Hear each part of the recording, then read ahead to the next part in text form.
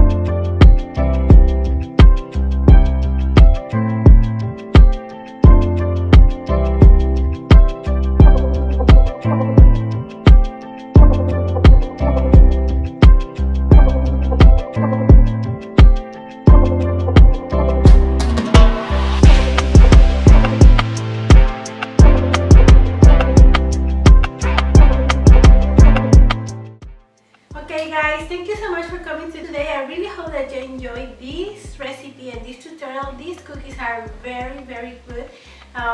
They are my husband's favorite, and sometimes I need to hide them because he finished them and eat them all in one sitting. And this is what it was left from yesterday, so I need to hide them down so I can give them one at a day.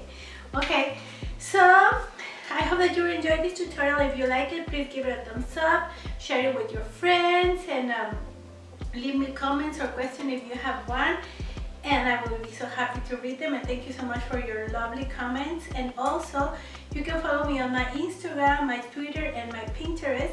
And I think so that's it guys. I really hope that you enjoyed this tutorial, and this is a good recipe for Halloween, Day of the Dead, or any day of the year, because these cookies are so delicious.